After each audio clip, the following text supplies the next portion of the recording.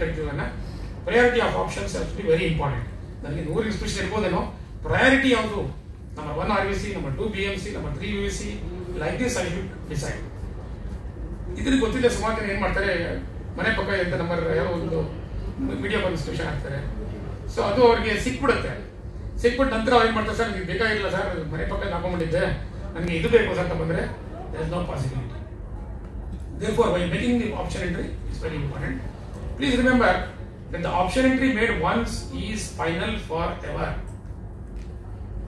I will repeat once again. ಇದು ಗೊತ್ತಿಲ್ಲದೆ ಮಕ್ಕಳು ಬಂದು ಪೇರೆಂಟ್ ನಿಂತ್ಕೊಳ್ಳೋದು ನೋಡಿದ್ರೆ ನಮಗೆ ಬೆಳಗ್ಗಿಂದ ರಾತ್ರಿವರೆಗೂ ಇದೇ ಕೆಲಸ, ರಾತ್ರಿ 12 o'clock ಇದೇ ಕೆಲಸ. ನಮಗೆ ತಪ್ಪುಗಳನ್ನು ಮಾಡ್ತಾ ಇರ್ತೀವಿ, ಬರ್ತಾ ಇರ್ತೀವಿ, ತಪ್ಪುಗಳು ಬರ್ತಾ ಇರ್ತೀವಿ. ಎಷ್ಟೇ ಇನ್ಸ್ಟ್ರಕ್ಷನ್ ಕೊಟ್ಟರು ಜನ ತಪ್ಪು ಮಾಡ್ತಾ ಇರ್ತೀವಿ. ಆಪ್ಷನ್ ಎಂಟ್ರಿ ನಾನು ಗೊತ್ತಿಲ್ಲದೆ ಒಂದು 25 ಮಾಡಿದೆ ಸರ್, ನನಗೆ ಸೀಟ್ ಸಿಗಲಿಲ್ಲ, ನನಗೆ want to add more number of option. ನಾವು not allowed. Option entry only once ಮಾಡಿದ ನಂತರ ನಾವೇನು ಮಾಡ್ತೀವಿ, ಒಂದು ಮಾರ್ಕ್ ಅಂತ ಬಿಡ್ತೀವಿ. ಅದಕ್ಕೋಸ್ಕರ ಈ ಸಮಸ್ಯೆಗಳು ಬರುತ್ತೆ, ಮಾರ್ಕ್ ಅಂತ ಬಿಡ್ತೀವಿ, ಮಾರ್ಕ್ ಅಲಾಟ್ಮೆಂಟ್. ಸೊ ಅಲ್ಲೇನು ಮಾಡ್ತೀವಿ, ಈ ಆಪ್ಷನ್ ಎಂಟ್ರಿನ ಸೇವ್ ಮಾಡಿರ್ತೀವಲ್ಲ, ಅದನ್ನು ತೊಗೊಂಡು ನಾವು ಒಂದು ಪ್ರೋಗ್ರಾಮ್ ರನ್ ಮಾಡಿ ನಿಮಗೆ ಸೀಟ್ ಅಲಾಟ್ಮೆಂಟ್ ಕೊಡ್ತೀವಿ. ನಾವು ಸೀಟಲ್ಲಿ ನಿಮ್ಗೆ ಗೊತ್ತಾಗುತ್ತೆ ವೇರ್ ಡು ಸ್ಟ್ಯಾಂಡ್ ಅಂತ. ಸೊ ನಿಮ್ಗೆ ಗೊತ್ತಾಗುತ್ತೆ, ಸೀಟ್ ಅಲಾಟ್ ಆಗಿದ್ರೆ you will be happy.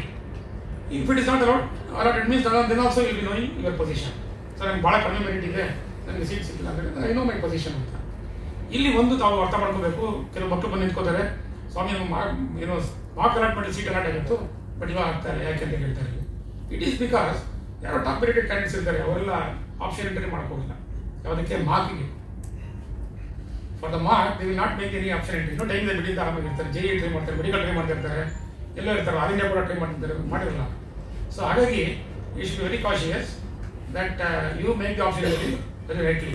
So the fact that I have been given seat in UVC college in the mark allotment doesn't mean that I will get the seat again in the same month. Next to actual allotment bittaga namgeello seat sigirbodu, adu ಕೆಳಗಡೆ out ಆಗಬಹುದು. So you should be very cautious about that one. Don't rely totally on your mark allotment. It's only indicative allotment. So ಹಾಗಾಗಿ ಅದನ್ನ ತಾವು ಅರ್ಥಕೊಂಡು ಮಾಡಬೇಕಾಗುತ್ತೆ. When once this mark allotment results are out, then we will allow you once again to make any of the option entry. ನೀವು save button ಕೊಟ್ಟಿದ್ದೀರಿ, ಮತ್ತೆ ನಾವು mark allotment ಆದಮೇಲೆ ನೀವು ಮತ್ತೆ ಬಿಡ್ತೀವಿ. ನಾವು ನಿಮ್ಗೆ ಗೊತ್ತಿದೆ ತಪ್ಪಾಡಿರ್ತೀರ ಅಂದ್ಕೊಂಡು ಮತ್ತೆ ಬಿಡ್ತೀವಿ. ಅಲ್ಲಿ ತಾವು ಫೈನಲ್ ಮಾರ್ಕ್ ಇದನ್ನ ಆಪ್ಷನ್ ಎಂಟ್ರಿನ ಮಾಡಬೇಕು. ಅಲ್ಲಿ ಮಾಡಿದ್ದೆ ಫೈನಲ್ಲು, ಆ ನಂತರ ಎಲ್ಲೂ ಅವಕಾಶ ಸಿಗೋದಿಲ್ಲ. Therefore you are suppose to make the option entry after the mark allotment, that will be final. Okay, very important. So now that you have made the option entry, and now the question is, after the last date option entry ಮಾಡಿದ ಮೇಲೆ ನಮಗೆ ಸೀಟನ್ನು allotment ಮಾಡ್ತಕ್ಕಂಥ ಒಂದು procedure ಇದೆ, ಅದಕ್ಕೆ software ಇದೆ. KEನಲ್ಲಿ ಯಾವುದೇ ರೀತಿಯಾದ ಒಂದು ಅನ್ಯಾಯ ಆಗೋ ಚಾನ್ಸ್ ಇಲ್ಲ, ಮೆರಿಟ್ ಏರುಪೇರು ಆಗೋ ಚಾನ್ಸ್ ಇಲ್ಲ, ಅದರ ಯಾವುದೂ ಆಗೋ ಚಾನ್ಸ್ ಇಲ್ಲ. ಯಾಕಂದರೆ it is so strong, software it's is so strong and time tested also. ಹಾಗಾಗಿ ಏನು ತೊಂದರೆ ಇಲ್ಲ. ತಾವು ಆಪ್ಷನ್ ಎಂಟ್ರಿ ಮಾಡಿ ಇಲ್ಲಿ waiting for the seat allotment. We will announce the seat allotment. When once the seat is allotted, then there comes the choice. So seat allotment ಅಂದ್ರೆ ಏನಪ್ಪ ಅಂತ ಕೊಟ್ಟಿರ್ತೀವಿ ನಾವು ಅಲ್ಲಿ. Post seat allotment procedure ಅಂತ ಕೊಟ್ಟಿರ್ತೀವಿ ನಾವು. Post seat allotment procedure ಅಂತ. ಸೀಟ್ ಅಲಾಟ್ ಆದ್ಮೇಲೆ ಏನು ಮಾಡಬೇಕು ಅನ್ನೋದಕ್ಕೆ ಅಲ್ಲಿ ಕೊಟ್ಟಿರ್ತೀವಿ. ಸೊ ಮೊದಲನೇ ಪ್ರಶ್ನೆ ಏನಪ್ಪ ಅಂದ್ರೆ ಚಾಯ್ಸ್ ಕೊಡಿ ನೀವು ಅಂತ ಕೇಳ್ತೀವಿ. ಸೊ ಎಷ್ಟೋ ಜನ ಮಕ್ಕಳು ಸೀಟ್ ಅಲಾಟ್ ಆಗಿದ್ಮೇಲೆ ಚಾಯ್ಸೇ ಕೊಡಬಹುದು. ಸರ್ ನಮ್ಮ ತಾಯಿ ಹುಷಾರಿಲ್ಲ, ತಂದೆ ಸತ್ತೋದ್ರು, ಇವರು ತಾತ ಹೊರಡೋದ್ರು, ಹಂಗೆ ಅಂದ್ಕೊಂಡು ಅವರು ಚಾಯ್ಸೇ ಮಾಡೋದಕ್ಕೋಗಲ್ಲ. That is the greatest danger. ನಿಮ್ಮನ್ನು ಮತ್ತೆ ನಾವು once you are not made any choice entry, you will not be considered, your results will not be considered, your allotment will be cancelled. We are under the impression that you are not interested in our seat. That's why you are not made any choice entry. Coming back to choice number 1. Yes, I am interested in the seat. And seats carry the PMS colleges. I am extremely happy. Yes, choice 1 ಕೊಡ್ತೀನಿ. I would like to pay the fee. So ನೀವು choice 1 ಕೊಡ್ತಿದ್ದಂಗೆ ನಿಮಗೆ enable ಆಗುತ್ತೆ choice ಏನಕ್ಕೆ fees ಕಟ್ಟೋಕ್ಕೆ. You pay the fee, then you will be after 6 or 8 or 10 hours you will be allowed with enabled with downloading of admission order. So ಇಲ್ಲಿ ನಾನು fees ಕಟ್ಟಿ ಅಂತ ಹೇಳಿದ ತಕ್ಷಣ ನೀವು ಅರ್ಥ ಮಾಡ್ಕೋಬೇಕು, ಫೀಸನ್ನು ಹೆಂಗೆ ಕಟ್ಟಬೇಕು, ಹೇಗೆ ಕಟ್ಟಬೇಕು. ನಾನು ಒಂದು ಟಾಪ್ ಕ್ಲಾಸ್ ಇನ್ಸ್ಟಿಟ್ಯೂಷನ್ ಇರ್ಬೋದು, ಒಂದು 2 ಲಕ್ಷ ಇರ್ಬೋದು, 1 ಲಕ್ಷ ಇರ್ಬೋದು, ಆ ಥರ ಸೀಟನ್ನು ತೊಗೊಂಡು ಫೀಸ್ ಇರ್ಬೋದು, ಆ ಥರ ಕಟ್ಟಬೇಕಾಗುತ್ತೆ. ನಾನು UPI ಇದ್ರೆ ಸಮಸ್ಯೆ ಇಲ್ಲ, 1 ಲಕ್ಷ ಟ್ರಾನ್ಸ್ಫರ್ ಆಗುತ್ತೆ, 1 ಲಕ್ಷ ಟ್ರಾನ್ಸ್ಫರ್ ಆಗುತ್ತೆ. If it is online transfer ಅಂದರೆ ನಿಮ್ಮ what is that net banking ಇದೆಲ್ಲ ಅದರಲ್ಲಿ ಹಣ ಕಟ್ಟಬೇಕಾದ್ರೆ ಅಂತ ಹೇಳಿದ್ರೆ ಆ ಕೂಲಿಂಗ್ ಪೀರಿಯಡ್ ಅಂತೆಲ್ಲ ಕೊಡ್ತಾರೆ ನಾವು bank fund will not be able to transfer the money from one account to another account. It takes 2 to 3 days to get cooled. In the sense ನೀವೇ ಅಂತ ಗ್ಯಾರಂಟಿ ಆಗಬೇಕು. ಫಸ್ಟ್ ಡೇ 50,000 1 lakh ಈ ಥರ ಮಾಡುತ್ತೆ ನಾವು. ಅದಕ್ಕೋಸ್ಕರ ದಟ್ ಇಸ್ ಆಲ್ಸೋ ಇಶ್ಯೂ.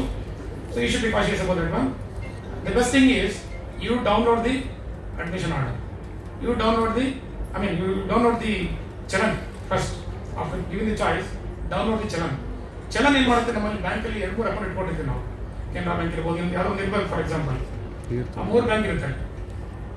ನಿಮ್ಗೆ ಏನಾಗುತ್ತೆ, ನನ್ನ ಬ್ಯಾಂಕ್ ಅಕೌಂಟ್ SBI ಇದೆಯಪ್ಪ, ನಾನು ಕೆನರಾ ಬ್ಯಾಂಕ್ ನಿಮಗೆ ಚಲನ್ ಡೌನ್ಲೋಡ್ ಮಾಡಿ ಅನ್ಕೋಬಹುದು. Not to worry, you can download any of those challans. 2-3 bank ಕೊಟ್ಟು ಯಾರು ಡೌನ್ಲೋಡ್ ಮಾಡ್ಕೊಳ್ಳಿ, ನೀವು ಮಾಡಿಕೊಂಡು ತಗೊಂಡೋಗಿ ಆ ಚಲನ್ ಜೊತೆಗೆ ನಿಮ್ಮ ಒಂದು ಚೆಕ್ ಹಾಕಿ, ನಿಮ್ಮ ಬ್ಯಾಂಕ್ SBI ಚೆಕ್ ಹಾಕಿ ತಗೊಂಡೋಗಿ you just give it to your bank.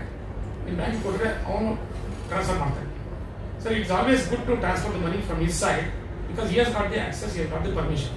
ನಮಗೆ ಅಷ್ಟು ಪರ್ಮಿಷನ್ ಇರೋಲ್ಲ ಟ್ರಾನ್ಸ್ಫರ್ ಮಾಡೋದಕ್ಕೆ. ಸೊ UPI ಏನೇನು ಮಾಡಿದ್ರೆ ಮೋಸ್ಟ್ಲಿ ಯಾರಿಗೂ ಏನೋ ಗೊತ್ತಿಲ್ಲ. ನಾವು ದೊಡ್ಡ ಅಮೌಂಟ್ ನೋಡ್ತೀವಿ, 70 ಲಕ್ಷ 80 ಲಕ್ಷ ಮೆಡಿಕಲ್ ಕೇಸಲ್ಲಿ 98 ಲಕ್ಷ ಎಲ್ಲ ನೋಡ್ತೀವಿ. That cannot be transferred straight away. So in such cases only bank will be enabled with the permission. So go with your check of your bank along with the downloaded challan, then enclose it, give it to your bank, within no time you will transfer.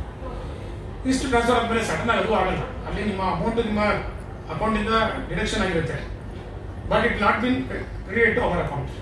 So one thing is deduction from your account, then crediting it to our account. So KE account credit ಆಗಿರಲ್ಲ. ಹಾಗಾಗಿ ತಾವುಗಳು ಅಲ್ಲಿ weight ಮಾಡಬೇಕಾಗ್ತದೆ. ಕೆಲವು ಕೇಸಲ್ಲಿ credit ಆಗಲ್ಲ, ಕೆಲವು ಏನಾರ ಸೆಕೆಂಡ್ ಟೈಮ್ ಫೀಸ್ ಕಟ್ಟಿದ್ದಾರೆ, ಈ ಥರ ಎಲ್ಲ ಆಗಿರುತ್ತೆ. Then you check with the aggregator, ನಿಮ್ಮಲ್ಲಿ ಯಾರು ಬ್ಯಾಂಕ್ ಇರುತ್ತಲ್ಲ, ಬಿಲ್ ಡೆಸ್ಕ್ ಇರ್ಬೋದು, ಇನ್ನೊಬ್ರು ಅದನ್ನು ಚೆಕ್ ಮಾಡಿದ್ರೆ ಅವ್ರು ಮಾಹಿತಿ ಕೊಡ್ತಾರೆ, ನಮಗೆ ಕೇಳಿದ್ರೆ ಮಾಹಿತಿ ಕೊಡ್ತೀವಿ. ಸೊ ಇಷ್ಟು ಮಾಡಿಕೊಂಡು ತಾವು ಫೀಸ್ ಕಟ್ಟಿದರೆ then it will be enabled with downloading of admission. Admission download ಮಾಡಿಕೊಂಡು straight away go to your college, then get your self admitted with all the necessary documents. Original document ತಗೊಂಡೋಗಿ ತಾವುಗಳನ್ನು ಕೊಟ್ಟು ತಾವು admission ಆಗಬೇಕಾಗುತ್ತೆ. This is far as for the choice 1 candidate is concern. Choice 2 ಕಾಲೇಜಲ್ಲಿ information science ಸಿಕ್ಕಿದೆ, but ನನಗೆ CS ಸಿಕ್ಕಿದ್ರೆ ಚೆನ್ನಾಗಿರ್ತಿತ್ತು. So in such cases I do have options. So I can hold this particular seat, ಯಾವುದನ್ನ IS seat allot ಆಗಿಲ್ಲ, ಈ seat ನಾನು hold ಮಾಡಿಕೊಂಡು and again I am going for next round. So hold ಮಾಡಿಕೊಂಡು next ರೌಂಡ್ಗೆ enter ಆಗ್ತೀನಿ. Hold ಮಾಡ್ಕೊಂಡು ಮಾಡಿದ್ಮೇಲೆ next ರೌಂಡಲ್ಲಿ seat ಸಿಗಬಹುದು, ಸಿಗದೆ ಇರ್ಬೋದು. ಓಕೆ, ಸೀಟ್ ಸಿಕ್ಕಿದ್ರೆ not A issue, then you can join. In case you do not get the seat also, then if you get the seat in some other college also, higher option ಕೊಟ್ಟಿರ್ತೀನಿ ನಾನು. BMS ಬಿಟ್ಟು next audit ಕೊಟ್ಟಿರ್ತೀನಿ for example. ಈಗ ಅಲ್ಲಿ ಇನ್ನೊಂದು seat ಸಿಗ್ಬೋದೇನೋ ಅಂತ ಸಂದರ್ಭದಲ್ಲಿ ನಾನು ಡಿಫರೆನ್ಸ್ ಇನ್ ಫೀಸ್ ಇದೆ, ಈ ಕಾಲೇಜ್ ಆ ಕಾಲೇಜು ಆ ಡಿಫರೆನ್ಸ್ ಫೀಸ್ ಅಲ್ಲೇ ಬರುತ್ತದು, ಅದನ್ನು ಸಹ ನಾನು ಕಟ್ಕೊಂಡು ನಂತರ I be able to download admission ಆಗ್ತದೆ. So only after the payment of admission order,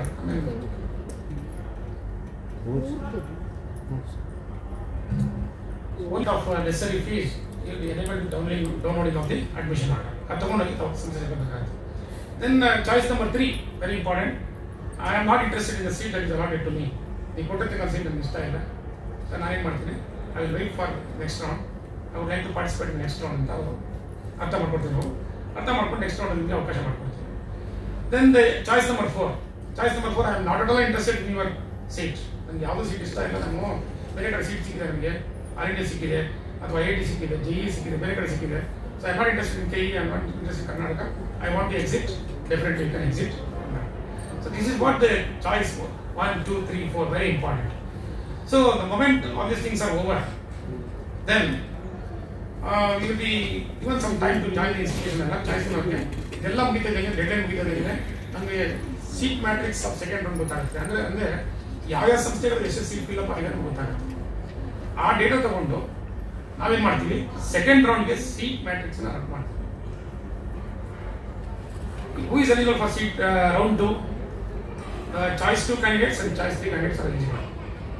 Please understand, for round 2, choice 2 and choice 3 candidates are only eligible.